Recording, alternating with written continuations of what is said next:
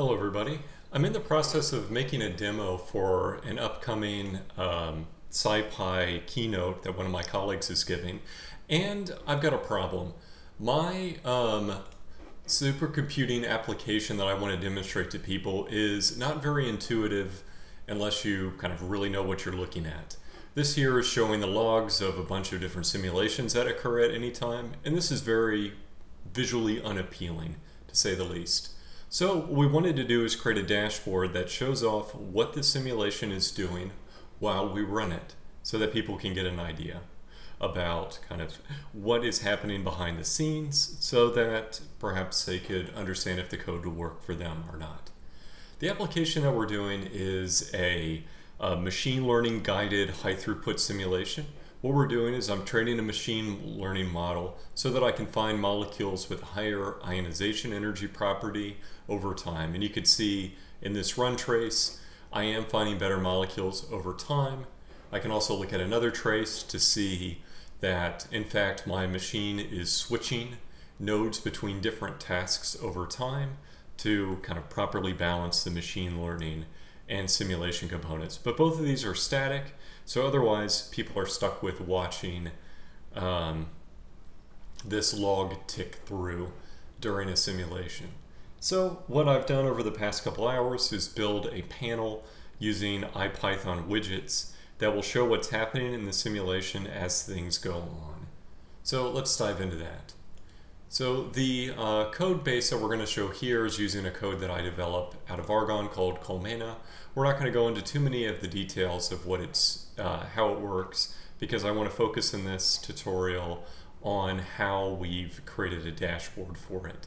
So suffice it to say, in short, what we do is we set up this simulation agent, and what it's going to do is over time run some machine learning or simulation tasks over time.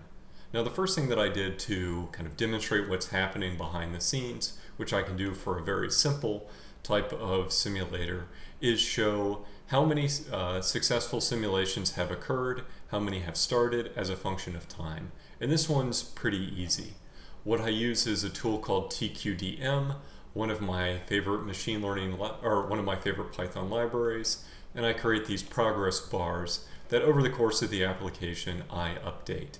And what that gives me here very nicely is at least a ticker that shows that things are happening, and you can see some behavior like a new simulation is started only after another one completes, so we can tell that things are working as desired.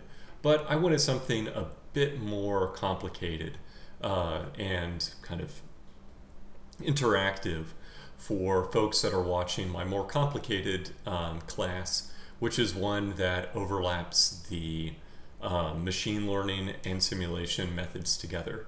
That one is called the batch thinker, and suffice to say, I'm going to kind of talk a little bit while this is running here.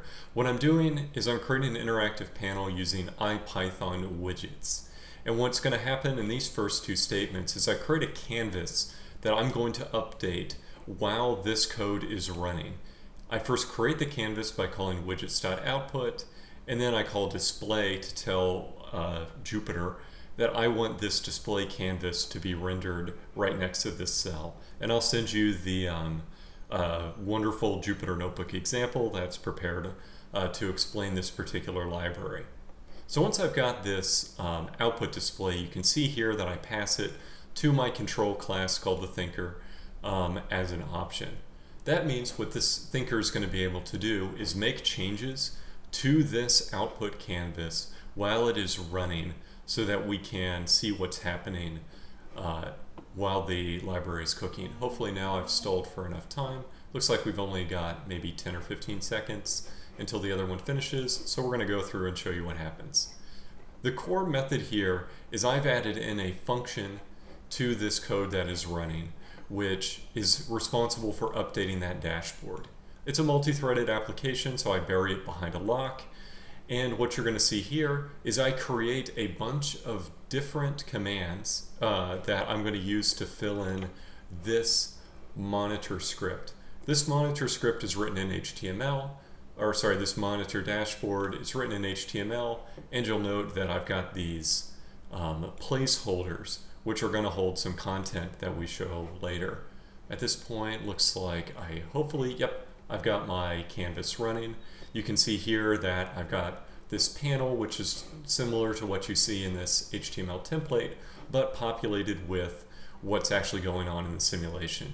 And you can see we see a couple different things. My simulator, the number of tasks running for a particular agent or at a particular task is occurring here. You can see that it updates periodically over time. And how this is happening is that as these different agents click, I'm calling update dashboard, which goes through, creates those things that it's going to use to modify the template.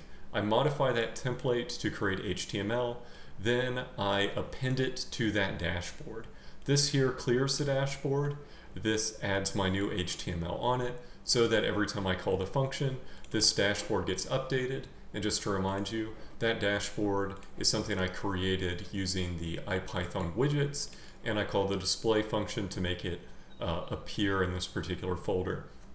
I won't show you the rest of it. It's going to take, well, it's looking like another minute to complete, but what you can see here in my dashboard is I'm keeping track of how many simulations are running at a given time, how many inference tasks are running, and a kind of walking tally of which molecules I've evaluated and which one has been the best so far. This you may recognize from a previous tutorial as an RDKit molecule. All I'm doing is I'm rendering a molecule to RDKit using its built-in molecule to SVG code. And that, as another side note, I mask behind a LRU cache using the Python functools so that if I call this with a molecule that I've already called it before, it returns the previously generated result rather than spending time computing it again. So that's everything. I've shown you how to create this dashboard so that you can have more interesting demos than having people watch your runtime log as it ticks through. Have a nice day.